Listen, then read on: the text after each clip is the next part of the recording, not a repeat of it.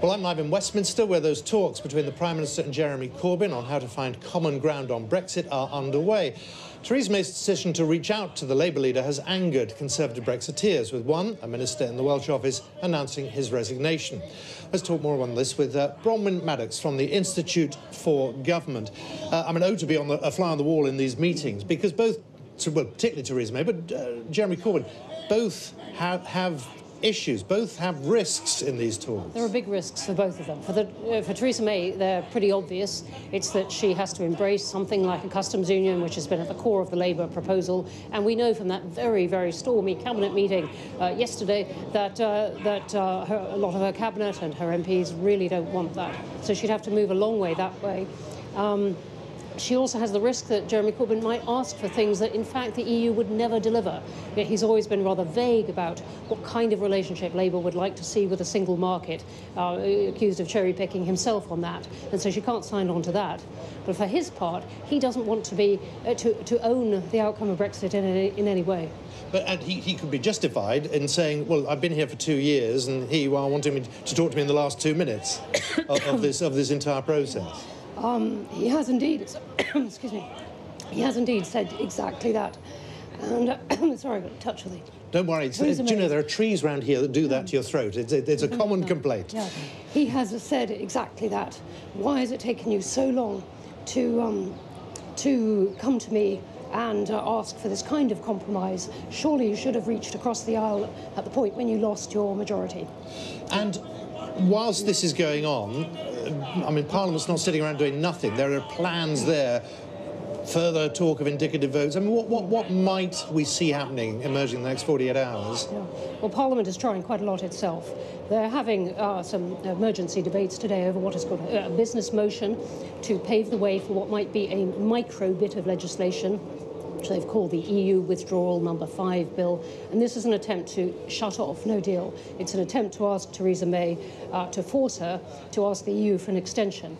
But even if this moved at top speed through the Commons and then the Lords, the earliest it could really force her to do that is early next week. And yet she might not know what it is, what plan she's going to be putting to the EU. But the EU has said that they would like her to put whatever kind of plan she wants for an extension to them by Monday. So the timing on this is really working against all the players in this. Could it work that this is sorted out by Friday? It could just about work that the Commons and the Lords have managed to get their micro bill through, so telling her to ask for an extension. She could decide on the back of this meeting with Jeremy Corbyn what kind of, she might try and bring her own vote back again, her own bill back again, and say, look, to MPs, look, you vote on this, her own kind of indicative votes. She could try to get this through by Friday, and so preempt the MPs having their own indicative votes debate again on Monday.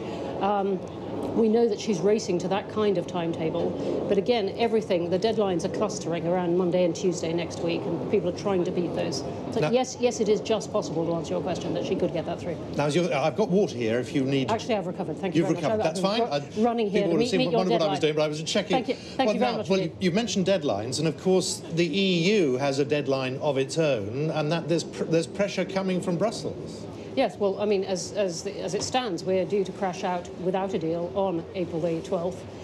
The EU has an emergency summit on this in the middle of next week, and they've said to Theresa May, look, you've got to tell us what you want and a plan for any kind of extension by early next week.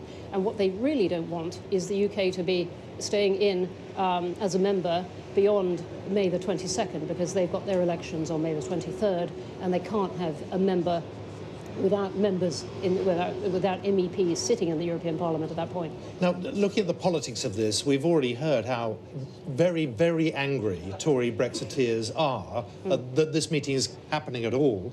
And obviously they're particularly angry given that Jeremy Corbyn has said often a customs union is something he's quite keen on. And then there's the issue of another referendum. The timing of this means that there's got to be an answer to something. Yes, I mean, the Brexiteers, as you said, among the Conservatives, are absolutely furious at what the Prime Minister has done because, you know, for so long she has been tacking their way and trying to accommodate what they want.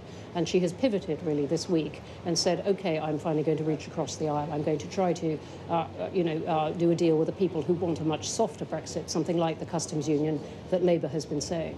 But Jeremy Corbyn, while he's pushing that one, he can offend a lot of his own party who've been pushing very hard for a second referendum and saying, look, you committed to this in a way at the party conference back in the autumn.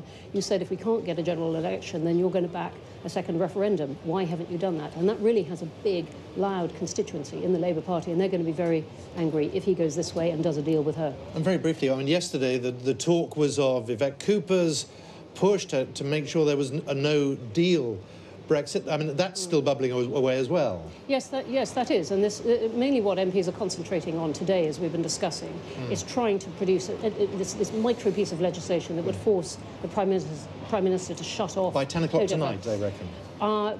Yes, the first bit of that, but it would still then have to go to the Lords and so on, so it's not completely done deal. And of course, as some of the critics of this bit of legislation are saying, it doesn't have any dates attached. It doesn't tell the Prime Minister exactly what kind of extension to ask for, but it does try to put another roadblock in the way of no deal. Bronwen, always good to see you, and thank you very much for you've handled that brilliantly. It's difficult, Bronwen Maddox. Thank you very much.